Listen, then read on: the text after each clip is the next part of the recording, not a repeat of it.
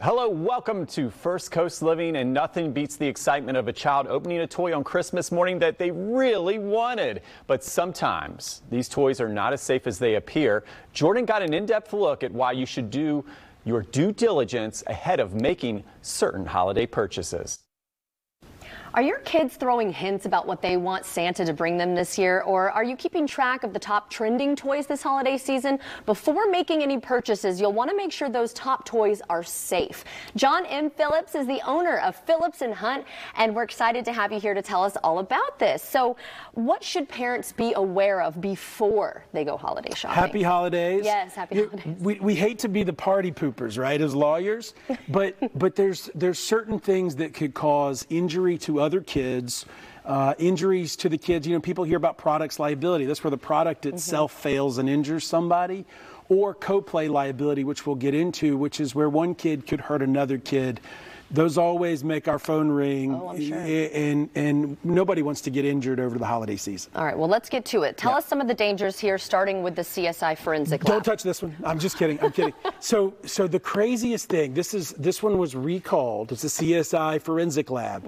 The fingerprint dust, so it was made so that kids could fingerprint each other and Which kind of sounds have cool. fun. It does. The fingerprint dust, asbestos. No way. Literally cancer-causing agent within a child's toy. They tested it after kids started getting reactions. Turns out, like, this literally causes cancer. Now, most of them have been recalled. Right.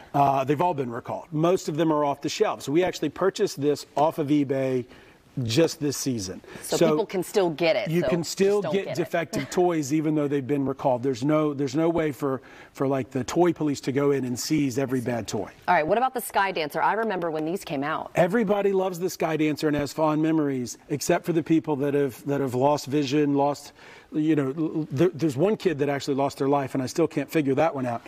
But the problem was to be able to launch the Sky Dancer, Right. You had to get close to it. It spins with the sharp blades, and they've since softened them, and it tore the retina, and bad news. Yeah, not good. Okay, you mentioned co-play liability. What exactly is that? Okay, so that's where if you know, my parents give me a toy that they think I'm going to be responsible for, and it's age appropriate, and I go out and slash you with my, you know, my Velociraptor hands, then your parents go home and be like, what did the Phillips family do to you?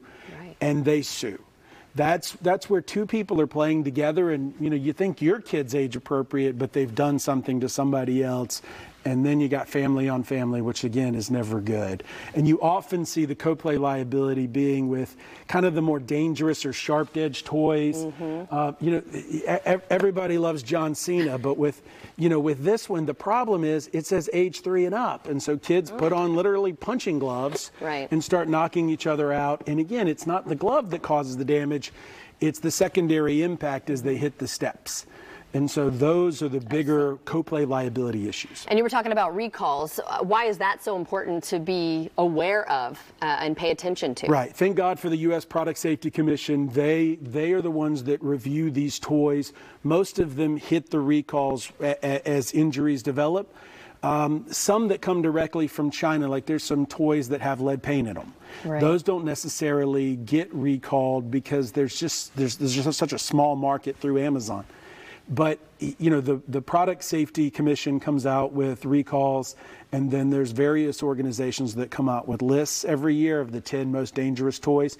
Parents, before they go shopping, should check that out. Okay, let's get that website then. That's important. Certainly. The U.S. Product Safety Commission website is the ideal place to go. Okay. Is there any last piece of information before we go that we want to let parents or guardians or even other family members and friends they should know about before shopping? You know, we don't want our kids just constantly on iPads. We want them to have toys that get them out and be active.